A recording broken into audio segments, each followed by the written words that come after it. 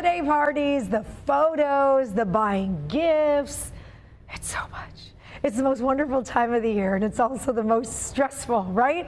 Parentologist Dr. Kim Van Dusen joining us today to share some tips on how you can manage it all. I am all ears. I am all done. I want to enjoy this season, but it comes with a lot. It does. Yes. It does. It's a lot. And I think all of us, whether you're a parent or not, you're in a full adrenaline state during this time of the month because you are just on the go. Like we talked about earlier, we're going to holiday parties, you have work events, you have buying presents for people, maybe you're traveling. Like there's so much going on, and the stress levels just get higher and higher and higher the more we are putting on our plates. Yeah, I gotta tell the parents at home right now, if you have like kiddos watching right now, maybe like scoot them out of the room or put your fingers on the air because I want to. You got it, parents at home.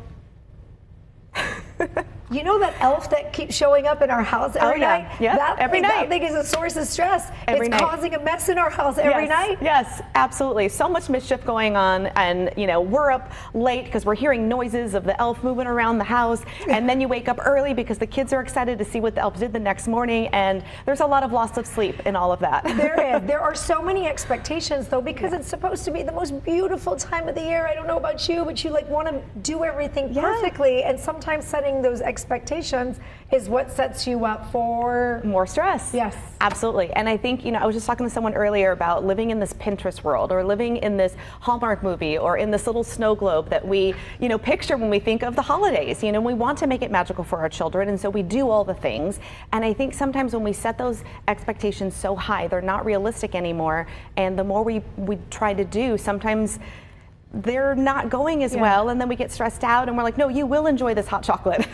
You will enjoy sitting on Santa's lap. It's hard because we want to make it great for them, but that also sets up a lot more stress for us. I have this here on accident with my papers, but like seriously, I'm not kidding, Kim. This is my Excel spreadsheets of presents and the cost and the budget and the food finances. Is there, because it's very expensive. It's very expensive. Is there such thing? Some people look at me sideways. They're like, I can't believe you made an Excel spreadsheet. But I think proper planning prevents poor performance and lessens the stress. Yes. Is there such thing as too much planning?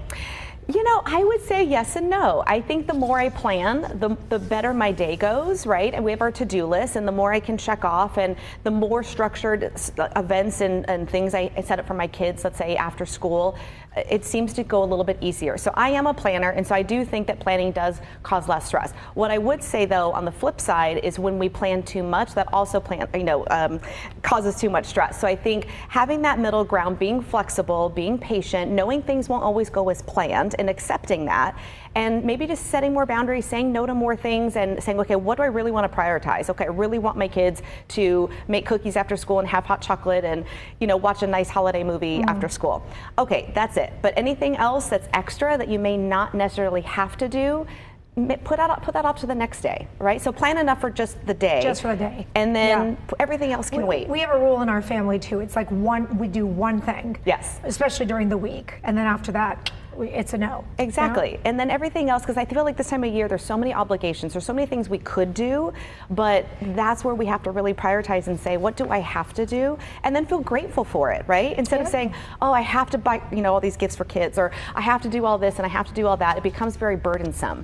And if we say, I'm grateful I have the opportunity, and just changing our mindset a little bit and saying, I get to do all these things, and I get to also say no to things I don't necessarily want to do, is also really empowering. Okay, so I'm going to put this in the context of food. I get to eat all these cookies. I get to have all this champagne. Right. And food can also be a source of stress. It can. It can. A lot of people worry about, their body image this time of year, right? They're worried if I splurge and eat too much, then I'm going to be a little bit behind my goals for the new year or something like that. Or, we've seen with kids, there's a lot of candy canes and candy, and the more sugar and the more red dyes and the more synthetic dyes and the more processed foods will affect their mood and behavior. And so the more they have that, the more they will be flying off the walls, and they will be having more mood swings and power struggles and meltdowns. And so this time of year is a struggle because you want to, also balance the food that you're eating too and make sure you're still maintaining a healthy diet. You have so many tips, and there are many more. And if you want to get more parenting tips, you're amazing with all of them. You could check out Dr. Kim's website. To get there, you can head to our website and click the seat on top. Happy holidays. Thank you for being here.